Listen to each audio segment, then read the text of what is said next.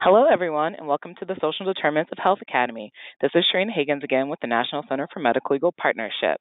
In just a moment, I will turn the presentation over to our panelists today.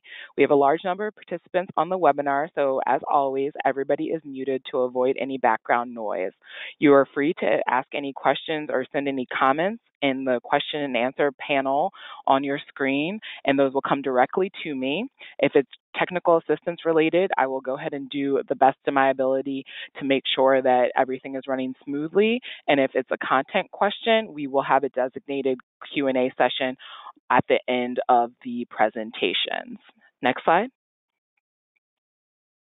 And these are just our SDOH goals and objectives. Those of you that have joined us for other sessions, this is our 5th session in a series of 6. So you've seen these before, and these are available on our website as well. Next slide. And these are a list of all of the national cooperative agreements that are funded through HRSA that have joined us for the SDOH Academy this year. A PDF of the slides is going to be available in your handout panel section. If you can see that listed on the side of your screen, you can download the presentation in its entirety and follow along and have that for your reference.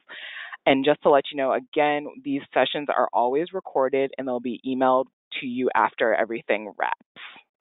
Next slide. And today's topic is population-specific approaches to social determinants of health.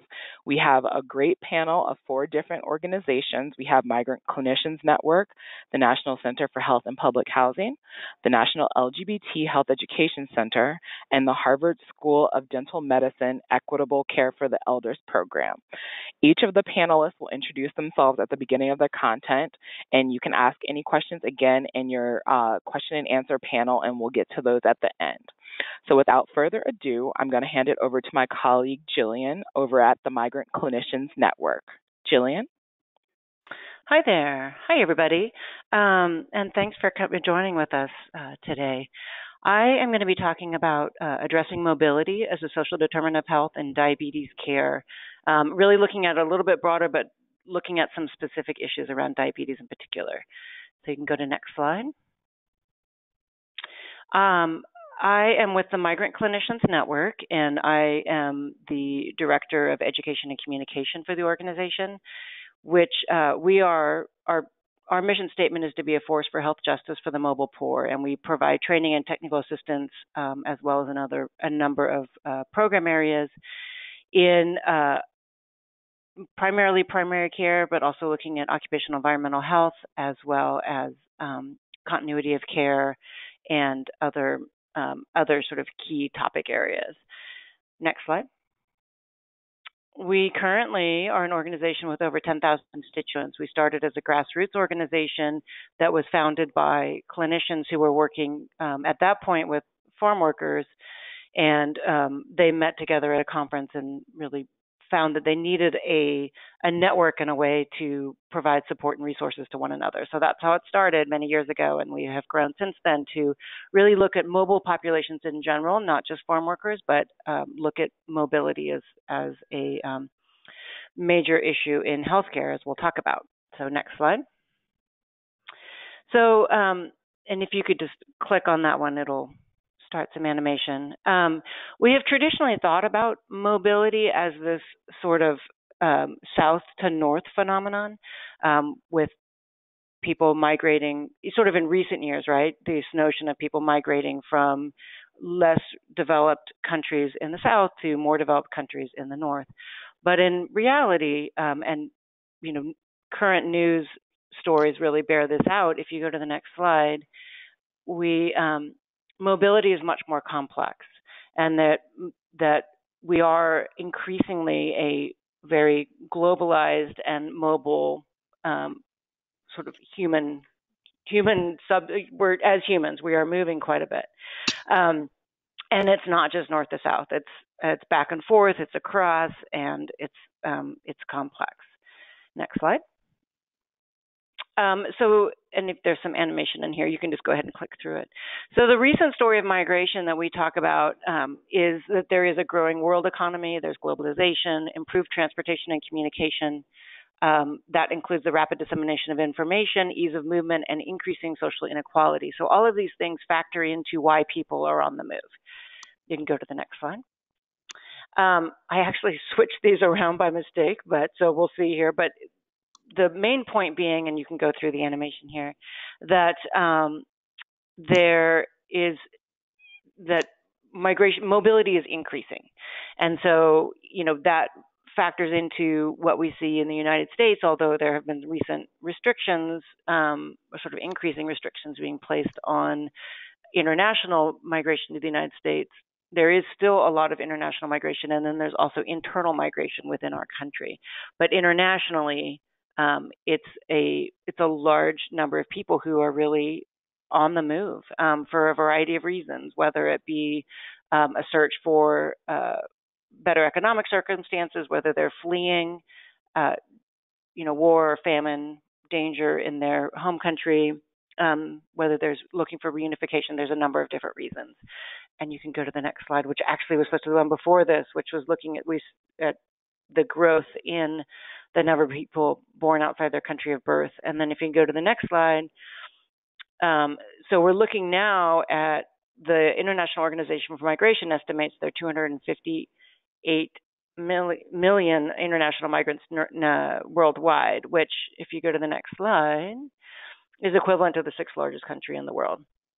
So we're talking about a lot of people, and the process of migration brings with it a number of both, we'll just say a number of challenges for healthcare for those people who are migrating.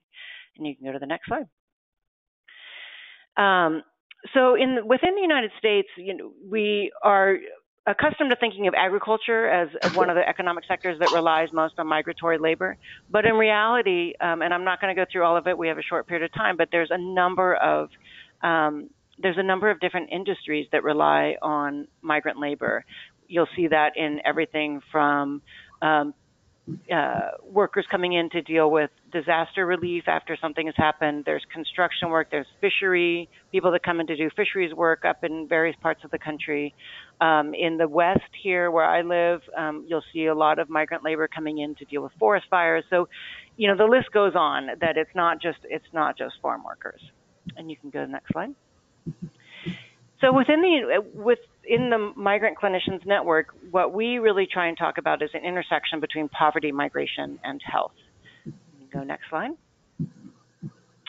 And we talk about migrant health, and you can sort of go through this slide here, but as these things are popping up, I just want you to think about, we really talk about mobility and migrant labor, and we're not talking about snowbirds necessarily, or people who are moving for a high-tech job or whatever, but people who are working in low-wage, high-risk industries. That there are sort of two main things that you have to keep in mind as if you're a clinician or you're someone working in the healthcare with this population. One is that the migratory lifestyle brings with it a set of challenges to healthcare, and that's some of what we're talking about. And then also that people may be exposed to different sorts of things. So it's not necessarily that people who are migrating have worse health, but they're dealing with different kinds of challenges. And these include the things that are listed here. And one of the really key things is inherent dangers and health risks of occupation. And we talk about this. We actually did a webinar recently, which I'd be happy to share with anyone, looks at occupation and diabetes care and how that all factors in. You can go next slide. Some of the clinical issues that may be a little bit different than what you would see otherwise is looking at trauma, both trauma in countries or locations of origin, as well as increasingly in this country, we're seeing trauma for people who have come to this, who are experiencing trauma here in this country.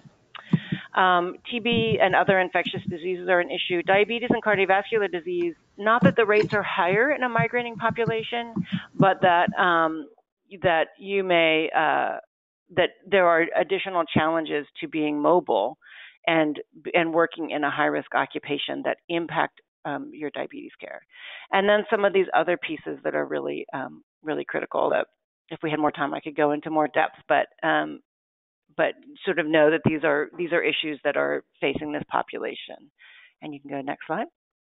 And then for health centers, those of you who are there working on the front line at a health center, there are challenges that we hope to be able to help mitigate for you. But looking at, how do you create a patient-centered medical home for patients who are mobile? It does also require an understanding and asking about someone's occupation and sort of what their life circumstances are. And I think that is a thread that really runs throughout this discussion of social determinants of health, is really being able to really finding the time to ask patients about the factors that they're dealing with in their lives and being able to incorporate that into their treatment plans. Looking at health literacy and cultural differences, realistic appointment schedules and walk-in capacity for patients that may not have transportation, that may have very restrictive work schedules. So looking at all of those challenges. And then access to medication and specialists and really care overall, because this is, and I will say, not to get into politics, but in an increasingly challenging environment for a number of people in this population to find that care where they end up. So next slide. Oh, reimbursement for services. So I want to talk about, the Migrant Clinicians Network, we have a number of resources. We have some diabetes-specific resources as well as other things. But I wanted to round out my conversation with you today to talk about one tool that's available to all health centers that's free, and it's our Health Network program, and it's a bridge case management program for mobile patients. So if you have a mobile patient, if you have a patient that you think may be moving on, whether they're in agriculture, whether they're homeless, whether they just have very tenuous living circumstances, and you're not certain that they're going to be coming back, you can enroll them in our program, and we provide them with case management services virtually. Where they end up, we help them find care, we transfer their records. And so all of these things that are listed here are elements of the program. If you can go to the next slide, I'll go into a little bit more depth on it. Just to let you know, diabetes is one of the health conditions that we have. We have a number of patients enrolled who have diabetes, and then all of these other things that you see here, really we take any patients with any health condition. You can go to the next slide. And within the Health Network program, at this juncture, we have worked we work all over the world. So if you have a patient that's moving, we'll routinely have patients that may have been diagnosed with tuberculosis and they're moving back to South Africa or something like that. And the clinic can enroll them and we can make sure that they get care where they end up. And we also make sure that the enrolling clinic receives all of the information about that patient so that they can close out their records. So it helps a lot for clinics in maintaining their data and being able to maintain their reporting. Next slide. Just to say that at this point, we've had over 11,000 total enrollments of patients that we're following. And to be clear, some of these patients are relatively short term, like a patient with tuberculosis, for instance, may have a 6-month treatment. And so we would follow them for that period of time. But other patients and those with chronic diseases, diabetes, for instance, we would follow for a long time. And I have a brief case study on maybe the next slide.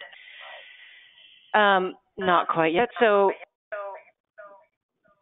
I'm echoing all of a sudden, not sure why. But so just to let you know real quickly about the enrollment criteria, it's just that the patient is mobile or migrant and may or may not be thinking of leaving the area. You can enroll a patient that may not be migrating yet but has the potential to, and that would be fine too. And then we may not end up having to do anything with them. But then these are some of the other things, and you can look through your slides and see that. But you can go to the next slide. So this is just a brief case study, and you can go through this, but this was a farm worker. This case was a little bit, I had this slide, and we have some more recent cases, but this is an illustrative one, who he's a farm worker who was diagnosed with diabetes at age 49, and he traveled from South Texas to Minnesota or wherever he can find work. And you can go through, you can just keep clicking through the animation here. He was enrolled in 2002, and then no, keep going in the animation. You can just keep going on it. You can just see he moved. This was, we keep track of all of this. This is all the times that he moved. And then ultimately in 2003, so we followed him for over 10 years, and we closed it out because he was no longer migrating at that point. And you can go to the next slide. This is the number of patient contacts that we had with that particular person. You can go to the next slide. And then, sorry, my timer is going off, which means it's time for me to end. But just to let you know, on the diabetes front, his hemoglobin A1C when he first was enrolled with Health Network was at 14, and that shouldn't be a percent, but it's at 14. And then if you go through the animation there, you can see that there was a period of time in which he was not involved in Health Network, and his hemoglobin A1C went back up again. But over time, being enrolled in Health Network just allowed him he was able to get care, he was able to get access to medication, and mobility sort of ceased to be a major social determinant of health for him. And you go to the next slide. So just and this is all in your slides, so I'll leave that for you guys to read, but just some information about what Health Network is and what we can do for you. And then the following slide is some contact information about how you can get in touch with us if you're interested. We'd love to hear from anybody. And if you're interested in scheduling a training for your health center, it's free to the health centers, it's free to the patients. And so just contact me or contact any of these numbers. And I believe that is it for me. Thank you, Jillian. We're going to go ahead and move on in our presentation for the National Center for Health and Public Housing. So do we have Saki on the line? Yes, I'm here. Thank you so much. Okay, great. Okay, great. Thank you for the opportunity to participate in today's training. And my name is Saki Malikcho, and I am the Manager of Policy Research and Health Promotion at the National Center for Health and Public Housing. Next slide, please. So today I have a brief presentation. Today I'm going to describe some background and context on who public housing residents are, their health status, and some of the social determinants of health affecting them, particularly as it relates to the prevalence and management of type 2 diabetes. And then I'm going to provide some findings and best practices on addressing those determinants from our Clinical Quality Advisory Group. Next slide, please. So for those of you that aren't familiar, the National Center for Health and Public Housing provides training, technical assistance, and research and support of community health centers and partners, including public health housing agencies. We're a national cooperative agreement funded in part by the Bureau of Primary Health Care from HHS.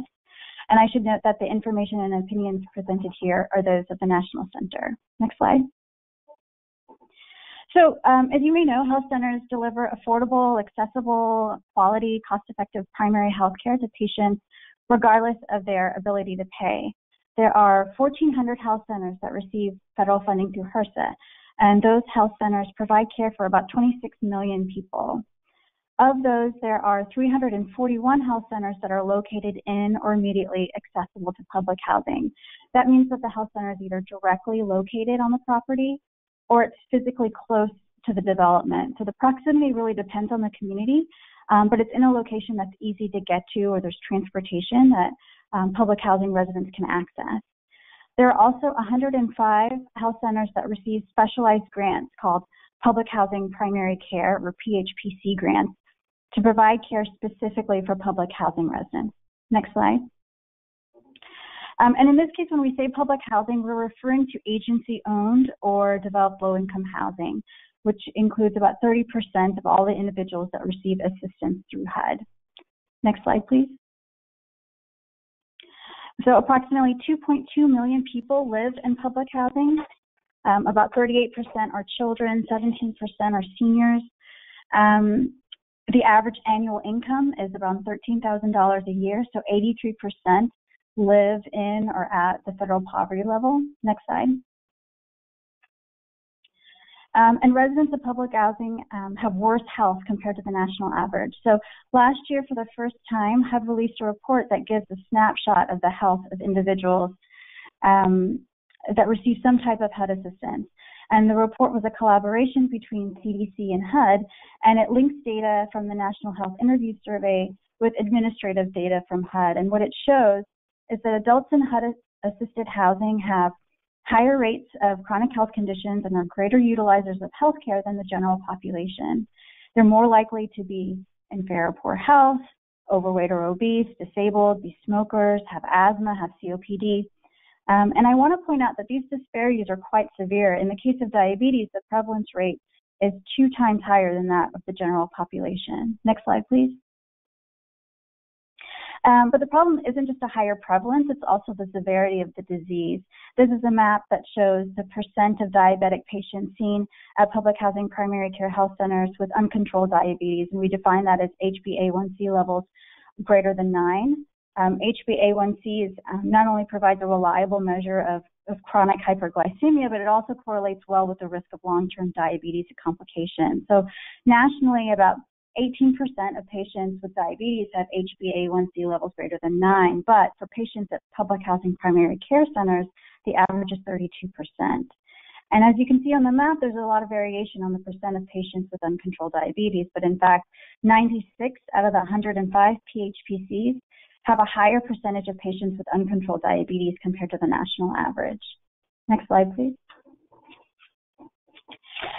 So there are a number of reasons why diabetes is so pervasive for public housing residents, and we asked the medical directors at PHPCs what social determinants they thought were the most pressing for this patient population, and their answers included poverty, unemployment, low educational attainment, as well as access to healthy food. Next slide, please. Food insecurity is actually a problem across the country. Nationally, about 15% of the U.S. population report that they don't have enough food for a healthy, active lifestyle. And in counties where PHPCs are located, that's also the case. About 16% of the population say they're food insecure. But as you can imagine, there's some variation in food insecurity across the country. For example, in Buncombe, North Carolina, 26% are food insecure. And in Clark, Georgia, 21% say they have limited access to healthy food. The challenge with public housing residents is that they also tend to live in food deserts. A USDA map, which is not pictured here, shows that low-income populations are more likely to have limited access to a grocery store than other income groups. And so they rely on going to local corner stores, which don't always have fresh produce or healthy options available. Lack of transportation is also a challenge, so going to the grocery store can also be hard to do. Next slide, please. Physical activity is also important for the management of diabetes and prediabetes. Geospatial analysis finds that 87.5% of the population living in counties where PHPCs are located have access to exercise opportunities through parks or trails. But 22% report that they do not engage in any leisure time physical activity. And that's because access to exercise opportunities sometimes isn't enough. There are other factors that influence decisions to be physically active. And for public housing residents, neighborhood safety can be a factor. Next slide, please. So a meta-analysis on the relationship between crime, perceived safety, and physical activity showed that those living in areas where they felt unsafe or in areas with higher crime had a 28% reduced odds of achieving higher levels of physical activity. And the rates of violent crime are certainly higher in areas where PHPCs are located compared to the national average, 508 versus 386. Next slide, please. And the same goes for firearm fatalities. The average number of firearm deaths in PHPC counties is 11 per 100,000 population compared to the national average, which is 4. And in places like New Orleans, the rate is extremely high. It's from 44. And of course, these are county estimates. We expect that rates vary by neighborhood. Next slide, please. But violence, crime, and the cumulative stress of poverty and unemployment and all of those other determinants play a role in the mental health of public housing residents. Public housing residents are more likely to report psychological distress. Those are feelings of anxiety, depression, hopelessness, and distress with mental hardship, which means that those feelings are interfering with their daily activities compared to the general population. And that's important when we talk about diabetes because stress plays a role in what we choose to eat, as well as how our bodies metabolize food. and it affects other types of health behaviors. Next slide. Such as smoking. So 33% of public housing residents smoke compared to 22% of the general population. And while smoking rates in the general population have declined over the last decade, they still remain high for this patient population. So it's important that this health issue isn't overlooked, particularly because we know that smoking increases your chance of developing diabetes by 30 to 40%. It makes diabetes harder to control, and smokers are more likely to develop complications like heart and kidney failure, retinopathy, leg or foot amputation. Next slide, please.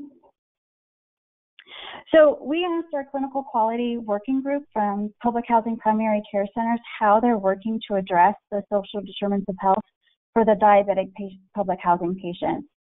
So this is the list of the PHPCs that currently participate in that group, and it consists of a range of clinical providers, including physicians and nurses and pharmacists.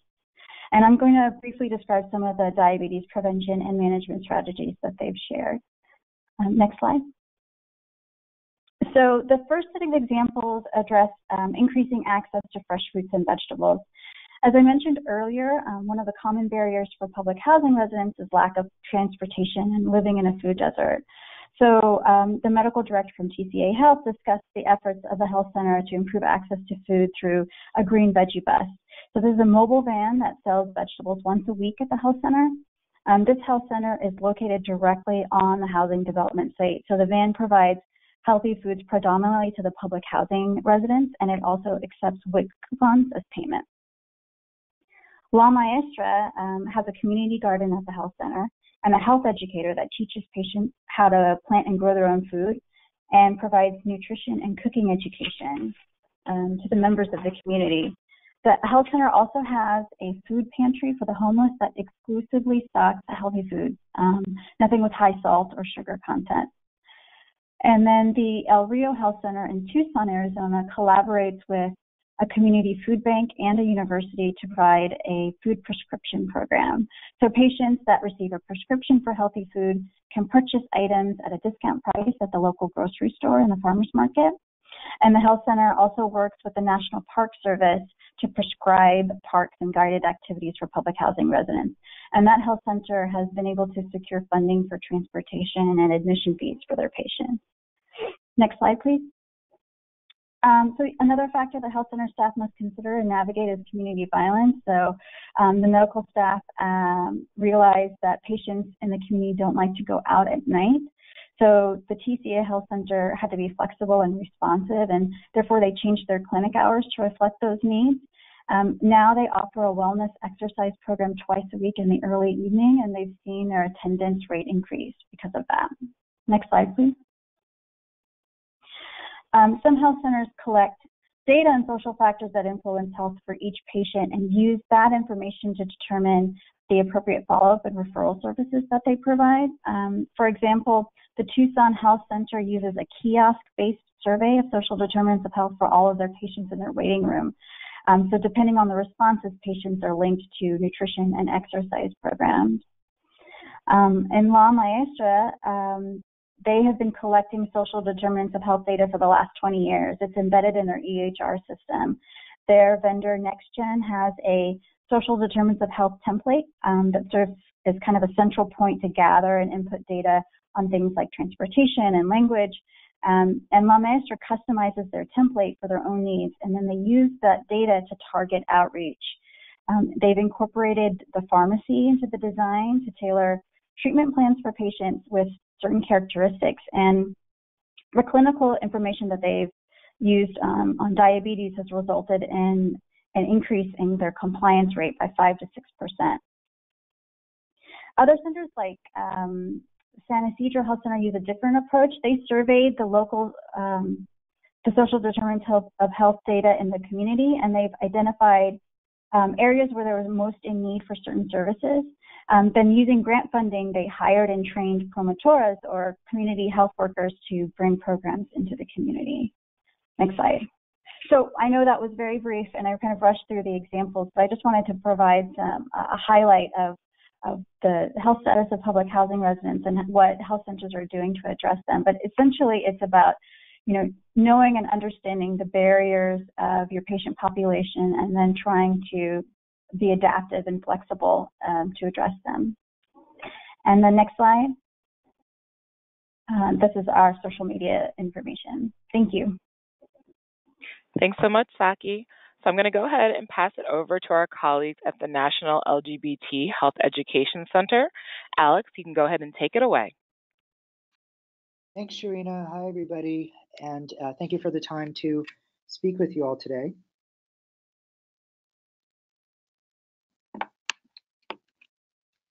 Just trying to figure out how to advance the slides, Sharina. I don't know. Oh, you can just say next slide, Alex. We have it over here at the National Center. Thanks. Next slide. Next slide. Great. Thank you. So why is it important to have tailored programs for LGBTQ people that address social determinants of health? Healthy People 2020 and the Institute of Medicine convened national experts, reviewed the evidence-based literature, and concluded that there really are unique health disparities faced by sexual and gender minority people that are tied to a variety of social determinants of health. We therefore need to tailor our health systems and health programs within health centers to address these unique experiences that LGBTQ people have, to have programs within health centers that address social determinants in order to achieve the same quality of health for LGBTQ people that the rest of the population experiences and enjoys. Next slide.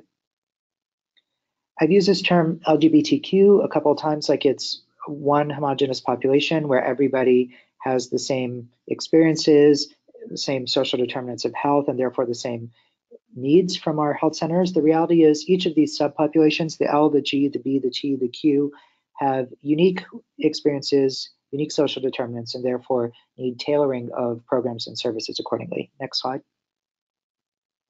A lot of terms get used when we start focusing on caring for LGBTQ people that can be confusing and overwhelming at first. So let's just walk through this very briefly. Next slide. First important point to make, and a lot of the misconceptions about this are not unrelated to the social determinants of health faced by LGBTQ people.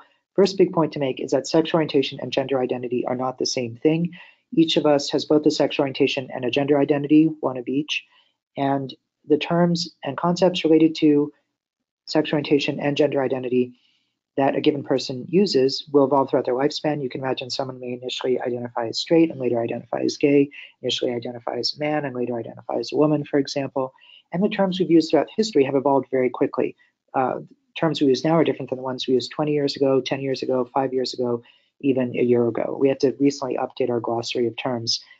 I'm hearing new terms from my LGBTQ younger patients in the last few months that I hadn't heard a year ago. So part of this in the broader societal context is a very rapid cultural and even linguistic revolution. Next slide. Gender identity is a person's inner sense of being a boy, man, a girl, woman, of another gender, or no gender. And this is a core fundamental part of people's identity. When Norm Spack founded the Boston Children's Hospital Trans Kids Clinic, he would always used to say, gender lies within the soul, gender exists within the soul. So this is really a big part of who we are. In most countries and cultures around the world, babies are born and are assigned one of two sexes based on external anatomy, male or female. We now appreciate through reduced stigma and ability for patients to share this with us, that these babies become children, adolescents, and adults who may have a gender identity, an inner sense of their gender that doesn't line up in a traditional sense with the sex they were assigned at birth. Similarly, gender expression is much more complicated than we realized. People have many different parameters along which they express their gender. Each of us has ways in which society may consider us more traditionally masculine and other ways in which we may be considered more traditionally feminine, whatever those terms mean. And we're expanding our societal concepts of this. People aren't just boy, girl, man, woman. A lot of people have non-binary gender identities, other gender experiences entirely. Next slide. The term transgender refers to people whose gender identity doesn't line up in a traditional sense with the sex they were assigned at birth. So a big obstacle in terms of social determinants really that trans people experience every day is that people don't know how to refer to them, how to talk to them, what pronouns to use, what name to use. Someone assigned male sex at birth who identifies as a woman may refer to themselves as a transgender woman, a trans woman. We hear terms like male to female or MTF. Similarly, someone assigned female sex at birth who identifies as a man may refer to themselves as transgender man, We see terms like female to male or FTM. People with non-binary gender identities, most commonly that I've heard, will refer themselves as genderqueer, but there are other new terms emerging that people are increasingly using to refer themselves. In terms like transmasculine and transfeminine, tell you which gender spectrum someone falls along, but it's more inclusive of people with non-binary identities. Next slide. In contrast to gender identity, sexual orientation is how a person identifies physical and emotional attractions to other people. We think of this in three components. Desire, this is whom someone is or isn't attracted to. When I was in med school, I was trained to ask if people are attracted to men, women, or both. We've moved beyond that. Now we say, what are the genders of the people you're attracted to? Behavior is whom someone is or isn't engaging in sexual activity with and what kind of sexual activity. So we use terms like men who have sex with men who have sex with men and women who have sex with women who have sex with women and men. And identity refers to the labels and communities in society that refer to sexual orientation and that a person may or may not identify with and accept. For example, there are a lot of men who have sex with men, don't identify as gay, don't identify as bisexual, don't identify as queer, may identify as straight. So we have to let people self-identify within our healthcare systems, and that's a big part of being more inclusive of people with a range of social determinants related to sexual orientation and gender identity. Next slide. For clinical care, research, and designing health systems for LGBTQ people, we often use a minority stress framework. The idea is that sexual and gender minority people from the time we're kids to older adulthood experience everyday discrimination, victimization, microaggressions, frank violence at a much higher prevalence than other people do. This can lead to disruptions in general psychological processes like interpersonal functioning, coping skills, emotional regulation, internal stigma-related stress like internalized homophobia, internalized transphobia, believing all the negative things society says about your sexual orientation or gender identity, concealing your identity, expecting rejection because you're so used to it. All of this we think is related to the higher prevalence of behavioral health problems among LGBTQ people like depressive disorders, anxiety disorders, substance use disorders, post-traumatic stress disorder, poor self-care, decreased engagement in primary care, and down the road a much higher prevalence of various physical health problems like the higher prevalence of HIV among men who have sex with men and transgender women. So these external stigma-related stressors, these social determinants of health and minority stress is directly related to worse physical and mental health. Next slide. These health issues related to stigma and social determinants continue throughout the lifespan. Next slide. LGBTQ youth are more likely to attempt suicide, much more likely to experience homelessness, more likely to experience HIV and other sexually transmitted infections than their non-LGBTQ counterparts. Next slide. LGBTQ people have much higher prevalence of tobacco, alcohol, and drug use disorders. Lesbian and bisexual identified women are less likely to receive preventative services for cancer, even though the recommendations are for same frequency of cervical paps, for example, for all women, regardless of sexual orientation. Transgender people in a large study of 6,000 adults are more likely to use drugs and alcohol to cope with discrimination and more likely to smoke cigarettes than the general population. Next slide. Trans folks are more likely to experience serious psychological distress, much more likely to attempt suicide, 40% lifetime suicide attempt prevalence compared to 4.6% in the general population. And in terms of social determinants, it's hard enough to find care teams competent and confident and willing to provide gender-affirming medical care. 55% of trans folks who sought coverage for surgery were denied the past year, and 25% who sought coverage for gender-affirming hormone therapy were denied. Even though we have laws on the books prohibiting discrimination, enforcement has been hit or miss in terms of connection between legal determinants of health and gender affirmation. This is all considered medically necessary treatment by the American Medical Association.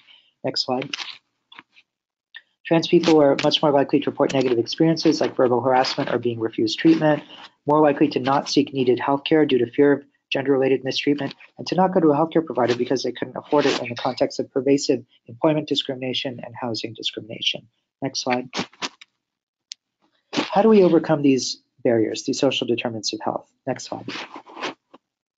Big part of this is collecting sexual orientation and gender identity information within health centers. In 2016, the Bureau of Primary Healthcare mandated SOGI data collection at all FQHCs across the country. This is important to end LGBTQ invisibility within healthcare so that we can provide patient-centered care, tailor our approach according to people's sexual orientation and gender identity, and also do population health management where we can see differences in health disparities experienced by LGBTQ people. So we like to say, if you're not counted, you don't count. We have to end this invisibility. Next slide. This is one example of why a real de-identified patient. Javier is a 45-year-old man who came in with pain on x-ray, what appeared to be metastases from an unknown primary cancer. He had breast reduction, developed breast cancer in his remaining breast tissue. He had chest construction surgery to remove his breast. Transgender man, it turns out. This health center wasn't engaging in sensitive, effective communication with transgender people and asking systematically for gender identity information. So Jake didn't feel comfortable coming out as trans until the cancer had metastasized, even though he had a family history of breast cancer in his mother and sister. Next slide. Important to have non-discrimination policies for LGBTQ people that name sex orientation, gender identity, gender expression. These have to be posted prominently for all patients and staff to be aware and know what the process and recourse is. Next slide. Important to review language on forms and in processes at the front desk, for example. Avoid using terms like husband, wife, mother, father, son, daughter. Instead, use terms like parent or guardian, spouse or partners, and children. Next slide. Training staff to know how to use pronouns, particularly important for transgender and gender non-binary folks. Some pronouns we're more familiar with, like he, him, his, or she, her, hers. Increasingly, non-binary folks use pronouns they, them, theirs in the singular. This takes practice, but is really important for affirming trans and non-binary folks and reducing the stigma people experience within health centers. There are also other pronouns specifically developed for this purpose, like Z, he, or hers. You can find resources related to all this on our website, lgbthealtheducation.org. Next slide. Physical environment has to be inclusive. What are the posters and pamphlets in the waiting room? What kind of educational or marketing materials are you using? Do these depict same-sex couples? Do you explicitly refer to gender-affirming services for transgender people? Are there all-gender restrooms throughout your health center for trans and non-binary folks to not feel unsafe, like they're going to get pulled out of the restroom because someone's gender policing? This is a huge form of structural stigma, not having access to all gender restrooms. Next slide. Engaging with the local LGBTQ community is critical for addressing these social determinants. They really can inform creating an inclusive and welcoming environment at the health center, co-sponsoring or hosting community events in collaboration with local LGBTQ organizations, recognizing LGBTQ awareness holidays like LGBTQ Health Week, National Coming Out Day, and Trans Day of Remembrance, when we remember transgender people who've died of suicide or homicide.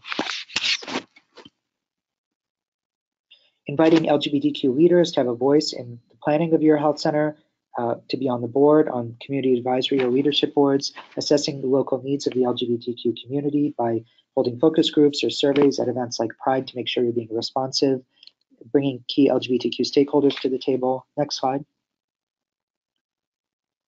And that's about it. We're at 12 minutes and 30 seconds. I was given 13 minutes. This is our National Cooperative Agreement, the National LGBT Health Education Center at the Fenway Institute. We're based at a federally qualified health center in Boston. We have a range of webinars on all kinds of LGBTQ health topics available for free, 60 plus publications you can download for free as PDFs on LGBTQ health topics. Our National Transgender Conference talks are all recorded for free, demonstration videos about how to collect sex orientation, gender identity data, all available to you at lgbthealtheducation.org. Thank you very much. Thanks, Alex. And if you have any additional questions for Alex, please feel free to send those in the chat box, and we will get to them at the end of our presentations today. So now we're going to go ahead and transition into our last content presentation. I'm going to turn it over to Peter at the Harvard School of Dental Medicine, Equitable Care for the Elders. And go ahead and take it away, Peter. Okay. Can you hear me? Am I unmuted? Yes, you are. Thank you. Great. Okay. I'm in Boston. I just want to thank Alex, and I want to say just anecdotally, Alec, I know of at least 5 people who you saved their lives in your Fenway Health Center, so it's really nice to hear you present. My name is Peter Marimaldi. I'm with the Harvard School of Dental Medicine. I'm on the faculty there. I also have faculty appointments at the Harvard School of Public Health, and I have an appointment at the Simmons School of Social Work. Next slide, please. I'm going to focus today specifically on older adults and some of the unique characteristics of working with older adults. And you'll be interested to see, next slide, please, some of the words that are used to describe old people. So I always like to start with definitions. When you hear the word old, it's so relative. I talked to my 10-year-old daughter, and for her, old is about 25. So I think you all have these kinds of experiences. But if you think about it, I've done interviews with old people for many years, and I've heard people describe themselves as an old, gnarly tree. It's very interesting to think about what that really means and how we use the word old. Sometimes people avoid the word old, and it depends. And the context is absolutely critical. Next slide, please. When I think of old, these are the way I think of it. There's the young old, ages 65 to 74, and these are generally agreed upon categorizations. The middle-age olds, 75 to 84. The oldest olds are 85 to 99 and centenarians. The woman on the right is a Portuguese woman who's over 100 years old. If you think about it now, you think about the baby boomers. Anywhere between 8 and 10,000 people turn 65 every single day since 2011. And this baby boom generation is really changing the way healthcare has to think about the provision of care. The largest, there's an enormous growth in this middle old, the 75 to 84 age group, and it's really not uncommon. Many of you probably have patients who are 85 and older. Next slide, please. The picture here, what do these three old people have in common, if you think about it? By the way, by way of full disclosure, I'm the person in the middle. And what we really have in common, just the person on the left is the oldest. The person on the right brought her to meet with me. And the person on the right is 87 years old. And she brought that 103-year-old woman to meet me. And I'm officially considered old. I just make the breakdown. But what we all have in common is that we can ambulate. We're all standing there. And I think what we often forget in healthcare is that there's certain bias to the people who can show up in our provision centers, wherever we are, wherever we're providing services. It's the folks who are homebound that we have to be concerned about. Next slide, please. So words that come to mind for older adults, all of this is directly from qualitative interviews, either focus groups or individual interviews. On the left, you see the kind of, it's sort of an implicit bias. People are slow. They're declining in mobility. They're declining in their cognitive ability. They have all these illnesses, multiple chronic conditions. They're just dependent. They really cost a fortune. Very stubborn. I told them to do something and they didn't do it. Isolation is a big issue. The notion of being isolated, they're burdens to communities. And the bottom line is this: I want you to think about how unattractive some people see old people. So it's interesting how if you take a child into a nursing home, and I've done this and I've seen this many times, unsocialized, a child will find an old person's skin very interesting. You think about the texture. They'll reach out, they'll try to touch it. But we're somehow conditioned to think, and we're socialized to think that there's something unattractive about getting old. We're a youth-oriented culture. On the positive side, we think about older people. If we were in a gerontocracy, for example, as being very thoughtful, how adaptive they are. It's amazing to see how people manage in their homes. If you visit elders in their homes, little tricks they have to get their socks on, to retrieve their mail, to get across the room. They're incredibly resilient. To be very candid about it, right now, with the elimination of a lot of entry-level jobs, home care agencies provide real employment opportunities, and entrepreneurs, increasingly, you're going to see in my travels around the country, I'm pretty astounded at some of the great innovation, but it's coming out of private equity. So there's real revenue to be had. That baby boom generation has more wealth than any generation previously. I think of old people as being not stubborn, but as strong-willed. They're managing to survive. There's a lot of old people who have lived through very hard times, and they've been left with this incredible will to survive.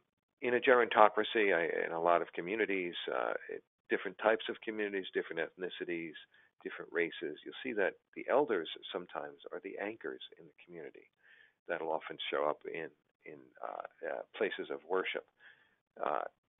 And there's something very beautiful about an old person. Think of that slide previously. Next slide, please. So think about the characteristics of aging. Changes in the skin, increased risk of disease and illness. But you can look through this list and you see that the common theme is either seen as loss or change. And as providers, it's very important to understand that while an elder may perceive themselves as losing a lot of function, in reality, we can help them understand that they're changing and that their changes will lead them to what as much and as fulfilled a life as possible. Next slide, please. Focusing now on social determinants, I always think of Urie Bronfenbrenner's ecological systems theory, and I always think about if you drop a drop of water into a pond and it just spreads out, and if you drop multiple drops, you'll see that each one affects the other. In an older person's life, this ecosystem that they live in is constantly changing. And if you look here at the person in the center, the family is often moved away, or the family is changing, or the family has different needs. The church, everything around them, it's changed. It's not uncommon to find an old person aging at home in a neighborhood that may have changed very dramatically, ethnically, racially. It may have gentrified, and you have this old person holding out in the neighborhood, and how that impacts on every aspect of their life. Next slide, please. So let's think about these upstream issues. We're notorious when we talk about social determinants of health. We're notorious for waiting for people to fall in the river and then fish them out, and then we take care of them in ways that are very expensive, very labor intensive. And then we just let them wander off and fall back in the river, and then we'll put all our resources there. You know this. But if you think about it, and it was said earlier, this notion of how can people have access to healthy food due to finances. Transportation is a dramatic deterrent. We're talking about barriers for older people. We'll think nothing of saying, okay, go and see this specialist and come back and see me in the morning. That's an enormous undertaking just to get out of the house if a person has limited ADLs, areas of daily living, or IADLs. The other thing to consider is personal preferences. I can't tell you how many people I've interviewed who have told me they would rather die a few years earlier than not eat bacon every morning. It's astonishing. I watch all the diets on some people, and I'm saying, why are you eating that? It's because that's what they like. If people have poor oral health, or if they don't have teeth, it's very difficult to bite into an apple or eat some fruits, even if they have access to it. Mobility issues very often prevent regular exercise. We can say, try to get some exercise, but it's tough if you're in constant pain with arthritis, for example. Social isolation is very, very is a detriment, and it can lead to all kinds of problems. And in my travels around the country, I've spent the last year interviewing elders and their caregivers and medical teams providing care for them in different parts of the United States. Across the board, everybody talks about social isolation as being one of the greatest challenges to aging in place, and how difficult that is and how that complicates things. The comorbid chronic conditions in terms of self-care, how they receive home health, and polypharmacy, the complications with polypharmacy are dramatic. It's not unusual to hear somebody describe a caregiver, a family caregiver, how they're administering very complicated medications to an elder. And are they qualified? That's a question to be asked. I mentioned transportation, but more importantly, anytime there's this disjointed medical care, I'll come back to this notion of the electronic health record, but it's very hard for a young person to be seen by multiple providers. Think about how an older person's slowing down in every way, physically, cognitively. It's very difficult. Next slide, please. Rather than bombarding you with surveillance, I just, you all know this, but, the diagnosis of diabetes, but more importantly, next slide, please.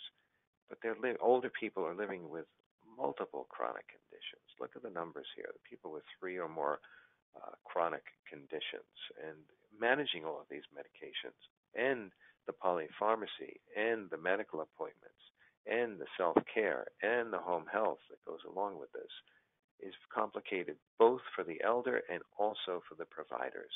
Next slide, please. So what can we do to help older people with type 2 diabetes? First and foremost is going into it, give yourself a little extra time. They talk slower, they move slower, and if you interview elders, if you work with elders, you know that they get a little annoyed that these young whippersnappers are in such a rush all the time. Interprofessional teams are critical because it's a way for people to have, with specific disciplinary competencies, to spend the time needed with an individual. This notion of who's doing what for who, but then coordinating it becomes very difficult. I'm not going to read through these, but if you can use behavior change theories to understand why someone still wants to have eggs and bacon every morning, and rather than just saying, hey, stop eating that kind of food, to say, what would it take for you to eat a little bit less, or try something else, or instead of that snack, have this snack. What would it take? And listen to them. But again, that takes time. Coordinating with home health services is very difficult. Engaging new community resources, and I think we have to create new ones. Now, my time's just about up, but I hope that you'll think about, understand that without an advocate, and I hear this across the board from providers, from caregivers, and from elders themselves, without an advocate, old people are at great risk. Next slide, please. Thank you.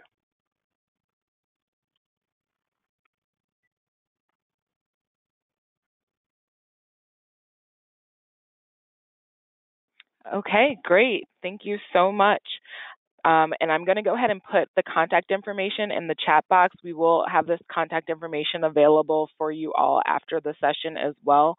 But if you have any further questions for Harvard Dental, please feel free to contact the emails that I just sent to the group in the chat box. So we're going to go ahead and move on to our question and answer section. We have gotten some questions in advance, and I want to make sure that we have time to go through everything that has been sent already. But I do want to welcome you all to send any additional questions that you have for any of our 4 presenters today. But we're going to go ahead and go back and to the beginning of our presentation today and start with Jillian over at Migrant Clinicians Network. So Jillian, I'll just ask if you can unmute yourself, and I'll just test that before we go ahead and get started. Jillian?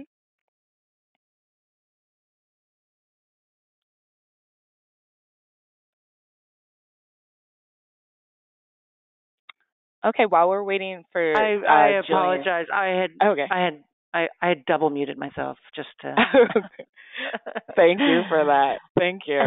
All right, Jillian. So thank you so much for your presentation. I'll give you some space to go into any additional details that you have based on the information that you provided today. But I do have a couple questions that came in as well. So there was a question that was asked if all clinics were interconnected. So there was an organization that works specifically with Korean patients, and they were wondering if a Korean migrant were to come to, let's say, New York City, would they have to re-enroll? So if you're talking specifically about our health network program, then no. The idea is it's not so much that the clinics are interconnected. It's if you think of health network as kind of a net over top of all of the clinics, so that if a Korean patient is enrolled in a health center in, Maine or wherever that person may be, and then moves to a clinic in New York, it's not that those clinics are connected, it's that that person is enrolled in our program, and so that we would then work with the patient and the clinic in New York to make sure that that patient gets into care and that their records are transferred and that they're seeing the appropriate provider and all of that. So that's, if that helps to clarify things a little bit. Sorry, thank you. And we have another question. Can non-migrant serving organizations refer patients to HN? Excuse me, I'm sorry, the abbreviation. Health Network. HN. Yeah. Okay, Health Network. Yes, absolutely. For mobile yes, patients. absolutely. Absolutely. We work with all kinds of organizations. We work with hospitals. We work with health departments. We work with private providers. So yes, absolutely, anybody can. They just have to have a provider of record. So we are not in this program. We have our medical directors oversee the work of the case managers, but we are not treating. We're not diagnosing. We're just case managing those patients. So they have to have a provider of record who enrolls them, and that's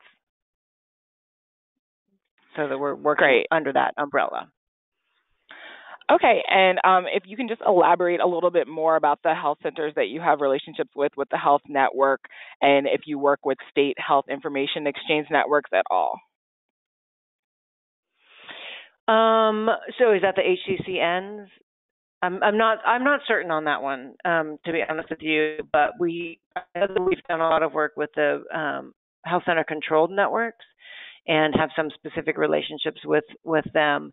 With health centers, we just try and do outreach, and any health center is eligible to work with us. And we are happy to do trainings for any health centers, usually virtually, unless we happen to have a staff member located.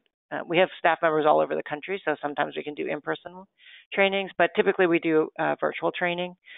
And so just through forums like this, getting the word out that it's a service that's available, and we're happy to train your staff. We try and make it super simple. I mean, I know all of us here on the phone or on this with you today, we all are very familiar with working within primary care settings and the need for any intervention that we develop to assist primary care. It has to be very simple. It has to be straightforward, and it can't be complicated and difficult to implement.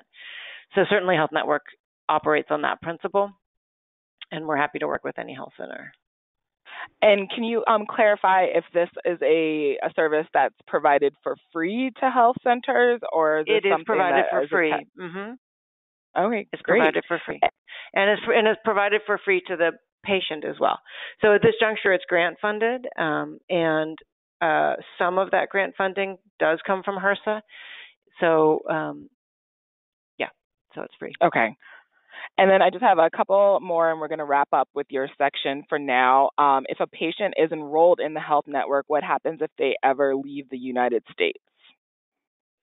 Then they just need to, what we do when we enroll any patient, and there's a little bit of that in the slides that I didn't really go through in detail, but one of the things that we have to have in the enrollment is a number of somebody who will always have a good sense of where that person is going to be. So that could be their best friend, it could be their husband or wife, it could be their parent or child. Or so if someone leaves the United States, we work with countries all over the world and have very good connections there. So we just need to know that they're leaving the United States, and then we will work with the patient to get them into care where they end up.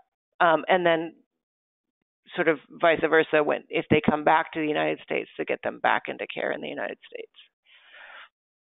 Great. And just one final clarifying question. So the Health Information Exchange Network that was talked about in a previous question, that's referring to an electronic way that patient information is exchanged amongst providers of care. So do you all know if that was something that you work with? So yeah, and that's a big long question. I don't want to take up all the time, but just to say that yes and no, like it's not part of. We are not part of electronic medical records at this juncture, and we have. We're really staying on top of what's happening with that. But at this point in time, it's a combination of things. One is that health centers, points of care across the country are at very different levels. And there's so many different systems. And so at this point, there's really not. I mean, wouldn't it have been fantastic, 15, 20 years ago if everyone had sort of fallen in line behind one system, but that hasn't happened at this point. So we can certainly we have worked with different EHR systems to incorporate Health Network as an element of that, but we are not integrated into electronic medical records because there are just too many different systems and there's no interoperability between them at this point. I hope that answers that question. Great. Thank you. But it's certainly an issue we deal with all the time. So, And I just got confirmation that it did answer the question. Okay, good. but if there is any additional follow-up, you can find Jillian's contact information in the handout in the PDF version of our slides. Thanks, Jillian. I'm going to go ahead and go back to Saki. So we're going to go back to our National Center for Health and Public Housing. So Saki, if you can go ahead and unmute yourself. And while we're waiting, if you have any additional questions for Saki, please go ahead and send those in the chat box. We do have a couple questions that I will be asking, and I'll just make sure that Saki is unmuted. Saki? Yes. Hi. Hi, welcome back. So we just had a clarifying question about one of your statistics on FQHC's federally qualified health centers and the 26 million served. Did that number include all HUD-assisted housing and not just public housing operated by public housing authorities? So the 26 million number is patients that are served at all the health centers that receive their FQHCs. So public housing residents there are 341 health centers that are close to public housing developments, but public housing residents can go to a number of places for their health care. So it doesn't mean that all public housing residents are going to health centers to receive their care, but the 26 million is just kind of anyone that comes through the doors of a health center. Is that great? That? Thank you. And another question. So somebody wanted to ask about patients that receive prescriptions for their healthy veggies and wellness time. Is this a collaborative effort with specific businesses, grocery stores, or community centers that provide these services for patients? Yeah, so the health center works with some of the local grocery stores so that there are specific stores within the neighborhood that are working with the health center to provide that discounted price for their food, and that's a relationship that the health center has built among the community, specifically in that location. Thank you. And I do welcome you, Saki, if you had any additional tidbits of information that you wish to share with the group. I understand that we had a small amount of time for each of the presentations, but I do welcome any additional closing thoughts or comments or any resources that you want to direct people to at this moment. Sure. I just would direct people to some of the resources that we have on our website. If they're interested in trying to identify, if they're a health center, they're interested in building relationships with their local public housing authority or seeing where the public housing buildings are within their neighborhoods, we have maps that are available on our website where you can zoom in into your community and get contact information and some demographic information on the number of people that are living in the housing development site and who to contact to make collaborations between your health center. Great, thanks. And we did have one final question come in for you. On the food discounts, do they have statistics on how the discount has made food more attainable, or is there any outcome data that shows the results of these efforts? I'm not sure. I will have to get in touch with that health center to find out if they're measuring that type of or doing some type of evaluations on that. But I can look that up and get back to you. Thank you so much for your time. We're going to go ahead and go back to Alex over at the National LGBT Health Education Center and get started there. So thank you again, Saki. Alex, are you able to unmute? Yeah, here I am. Hello, Alex. Welcome back. So I just wanted to start this conversation off and to ask you if there were any recommendations of any key resources that you wanted to point people to assist with staff training on the content that you went through today. Sure, great question. Thank you, Sharina. as I started to do my little shameless plug at the end of my presentation, we have an overwhelming number of resources on our website at lgbthealtheducation.org. The two I'm going to plug now, because they're relatively recent and they're directly relevant to what I talked about, and we're pretty psyched about them, are the new sexual orientation, gender identity data collection toolkit that we launched only 2 months ago on the website, approved by the Bureau of Primary Healthcare. So this is like the state-of-the-art, cutting edge of how to set up and improve SOGI data collection within your health center. It's called Ready, Set, Go, and it's on our website. The other thing we're really pumped about is the set of instructional demonstration videos we just launched on our website. Again, all this you can use for free and share with your colleagues, the staff you supervise, anyone. These are professional videos made with a professional filmmaking company and actors.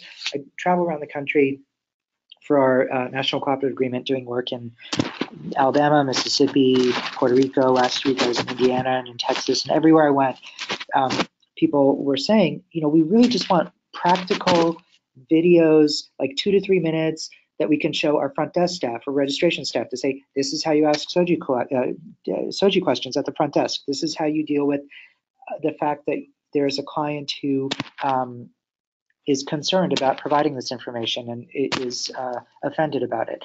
This is what you do when a parent comes in with a trans child, how you do things at the front desk, and then what the clinician should say. This is how a clinician will have a conversation with the patient who has a non-binary gender identity, whose pronouns are Z, here, here's. So we have 11 demonstration videos, really practical, bite-sized 2 to 3 minute videos with actors, and then there's a voice narration and text at the end saying what was done well and what wasn't done well in these demonstration videos. So feel free to check those out. That's my plug. Thank you, Alex. And I do welcome you again, the space to elaborate on any additional parts of your content that you went through, or provide any additional information to the group outside of the plug that you just did. So if you have anything else that you wanted to go through, again, our time was very short, so I just wanted to make sure I gave you that space to elaborate if you had anything else that you wanted to talk through. Sure, thanks, Sharina. Well, certainly the medical legal partnership brief we're putting together with you on serving trans folks is something people should look out for. So that's coming out soon. We're doing that with medical legal partnership and Sharina's team. But a final thing that tends to be well received and appreciated, we have a transgender health echo program that we're now in our second year of, and 25 health centers committing their integrated primary medical care behavioral health teams to train up in trans care. We just had our monthly session yesterday with expert faculty at Fenway Health facilitating case discussion, and it always starts with a didactic by an expert on trans health. We're going to, for 25 spots now, this year's ECHO, we had over 215 health centers apply last summer. We just closed applications for the one that's going to start in July, but we're going to have 3 different ones going at once, so 75 health centers. So applications will open in the next couple of months for one starting in October and then another one starting in January. So stay on the lookout for that, and you'll get it through the Bureau newsline and notices. Great. Thank you so much, Alex. And I did put all of these links in the chat box for your publications and the webinars and the Trans Echo program.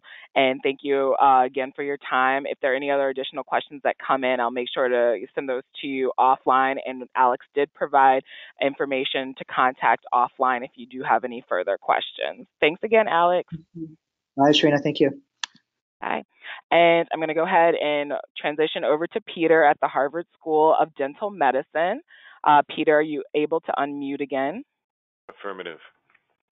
Excellent. Okay. So we had a couple of questions that were submitted for the facilitated question and answer, and I want to make sure that we get to that.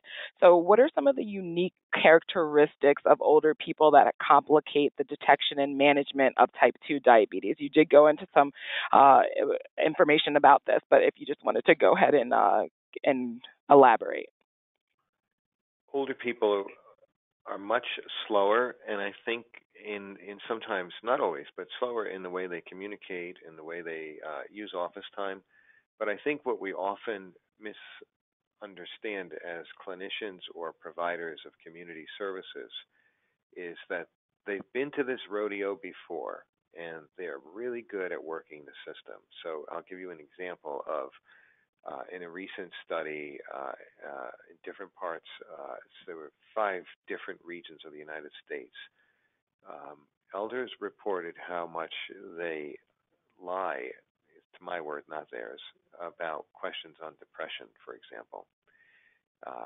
Diet, for example, which is very relative to type 2 diabetes, because they know what the providers want to hear, and sometimes they just want to get on with it, and they don't want to complicate and get referred for additional medical visits and things like that. So it's really important not to just do surface kinds of interactions and interviews, but to really listen, take the time to listen really closely. And in reality, in a lot of contexts, especially in the 12-minute interview, medical interview, one just doesn't have time to give an elder the amount of attention that they want. Thank you. And a follow-up, what are there some approaches that providers can take to improve outcomes for older populations with type 2 diabetes? Just to really listen closely of, whatever what their issues are. If the issue is trying to increase exercise, if the issue is trying to change diet, to really listen. But if you have somebody hopefully you're working with other people in interdisciplinary context, to use behavior change theories, because there's evidence to demonstrate that they do work. And I think that an example is motivational interviewing. It's very popular now, but the basic tenet is that a little bit of change is better than no change. And one has to just really try to tune into what the lifestyle issues are for that individual. Thank you. And I do welcome you to elaborate or offer any closing remarks based on your content at this time. Just never take for granted, and how smart older people are. I myself sometimes, if I'm at the airport and I see 12 wheelchairs lined up to get into the plane, I'm like, oh my goodness, we're never going to get out on time. There's a real bias that we're unaware of sometimes against older people and how they impinge upon our personal lives, but also our professional lives. And it's think of them as a very vulnerable population. That's it. Thank you, Peter. We really appreciate your time today. And we did have one additional question come in for Alex. So before I wrap the Q&A, I just want to go back to Alex real quick. Alex, are you there?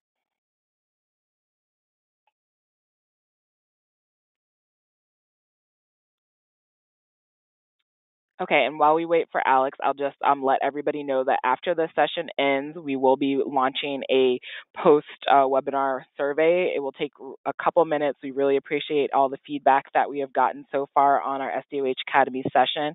And again, this was the 5th session of a 6-part series. Our last series will be on Thursday, June 14th, and we have a great panelist lineup from some of our other national cooperative agreements. But I do want to see if Alex is still there. Alex? I'll make sure to get that last question over to Alex, and we can follow up offline. Okay, great. Next slide. Again, just to make you all aware, we do have our brief survey, and that will be launched right after the session, and it will also be available in email to participants following this session. It will be sent to you about an hour after this, along with the slides and the PDF of the presentation today and the survey link. And our next training, again, is on Thursday, June 14th. This is going to be our last training in our series this year.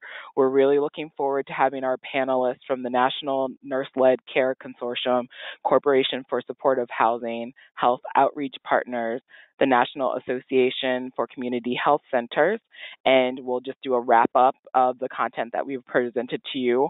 Again, all of the sessions on the SDOH Academy have been recorded and will be made available for participants that are interested. You can always reach out to me directly if you haven't gotten access to any previous sessions that you wanted to go ahead and dig into, and I just put my email address in the chat box for your reference. And again, I just want to thank all of our panelists today. This was a very engaging session and we learned a lot, so I wanted to thank them again.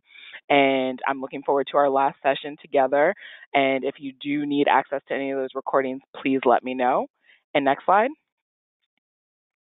And I just wanted to thank everybody for staying on with us today during the session. We really appreciate your participation, and we look forward to joining the session again in June. So thank you so much for your time. Have a great rest of your day. Bye.